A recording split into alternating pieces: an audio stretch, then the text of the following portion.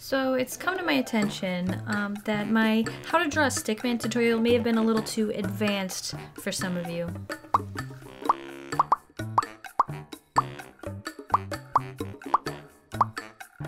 Not to fear, my precious cinnamon buns, I'm here to help.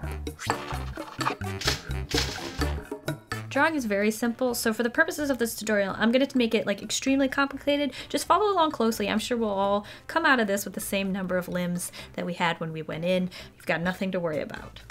So Wikipedia defines drawing as a form of visual art in which a person uses various drawing instruments to mark paper or another two-dimensional medium.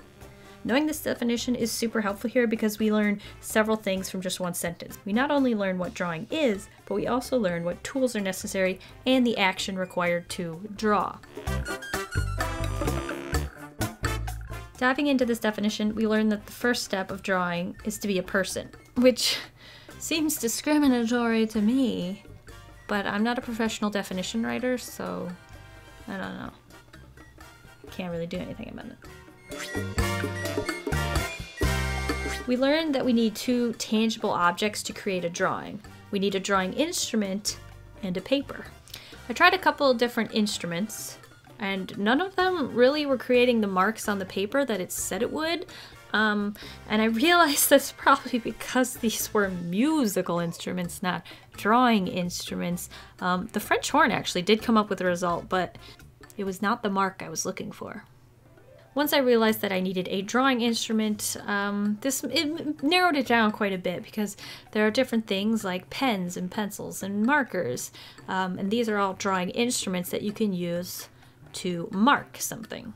But you may be thinking, what drawing instrument do I use? Well, artists have debated this topic for a very long time, and it's a bit of a heated topic. But they've come to a conclusion very recently, and it turns out the best drawing instrument to use is whichever one is closest to you. But before we can mark something, we need the other thing mentioned in the definition, and that is paper. Paper comes in all different shapes and sizes. You have your paper plates, your paper bags, and your paper towel. Or if you're a bit more mainstream, you have your paper. Some people call paper flat and dried tree carcass pulp, but paper can actually be made out of other plants like cotton or hemp or even bamboo. But I'm gonna assume you're like me and you're cheap and you bought the tree version. If you don't have any paper handy, you can actually just go find a tree. There's lots of trees. They're like everywhere. They're growing out of the ground. And then once you have that tree, you just cut it down. You turn the wood into a pulp by adding water and you like grind it up. And then you separate the cellulose from this like organic gluey substance that Google tells me is called lignin. And then you remove that water that you added to it previously and you flatten the holy heck out of it. And then you get paper. So whichever option's easier, you can either run down to Walmart or make it yourself. I'm gonna zoom in here so that we really understand what is necessary. I want this to be very obvious. I don't want anyone having any trouble with this. We're going to take this very slow. Okay, can everyone see? Can you see the paper? Can you see our drawing instrument? All right, can you see where these two separate objects are interacting? Right here, that's right there, okay? Oh, do you see that? Whoa, guys. Okay, where this pencil touched the paper, I just barely touched it, and we have created a line, like a dot. There is almost 3 dots. It kind of looks like 3 dots. Like if someone could harness this power between a pencil and the paper, like think of all the things you could make. I'm gonna follow the definition again, taking my paper, my drawing instrument, and we are going to make a mark on the paper. Okay. I'm really nervous. I bet if I drag my arm to the right, we'll create a mark that starts where I placed the pencil and goes to the right. Let's find out. Oh yeah! It worked. Oh my gosh. Like, this is amazing. Thank you, Wikipedia. Okay, so I bet if we do the same thing backwards, it'll also happen. So if I contact the pencil to the paper on this end, and then without lifting it up, maintaining that contact between drawing instrument and paper, and move it to this side, It's working. It's working, guys. Oh, look at that. We are drawing. We are drawing on this piece of paper. Okay. Whew, yeah.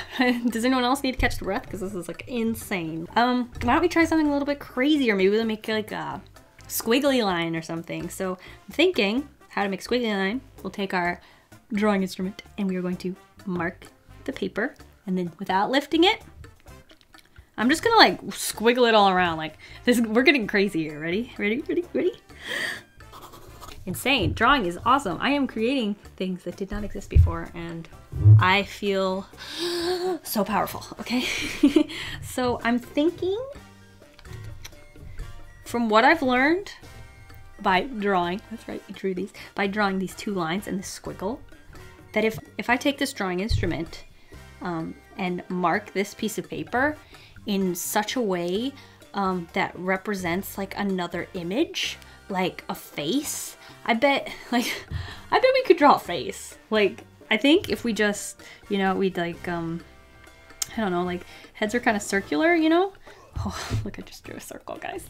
Okay, and like they have like a pointy bit at the bottom, like a chin shape, yeah? And like they have ears on the side, and they even have eyes in between those ears, usually. I think faces do. And then they have like pupils that go inside those eyeballs, and they have like eyebrow shapes that go above the eyes. And then they have like a nose shape that goes right under those, and like something like that. And then they actually have, I think faces usually have like lips shapes that go right under their nose. And then sometimes the chin looks a little different like that. Sometimes it looks a little more like this.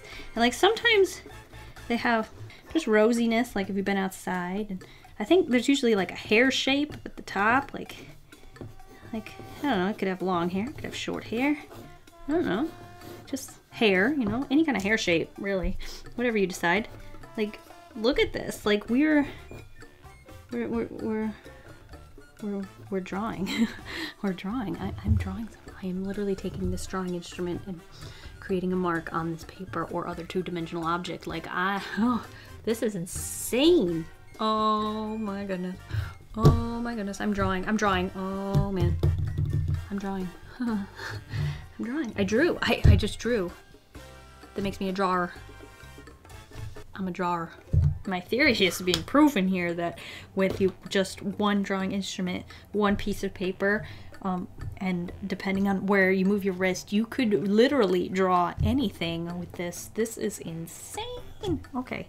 Yeah, I think along with you, I just taught myself how to draw. That was insane. And like it was so easy and like successful. Like all you have to do is that is like, I do not get over that. That is stellar. Okay, that is just amazing.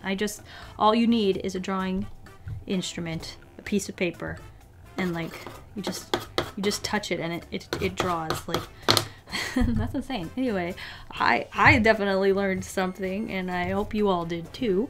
And I hope you have a very happy April Fool's Day and happy Easter, actually. It's pretty interesting. Thank you guys for watching. I'll see you guys all next week, and I hope you have a delicious evening full of waffles. Bye!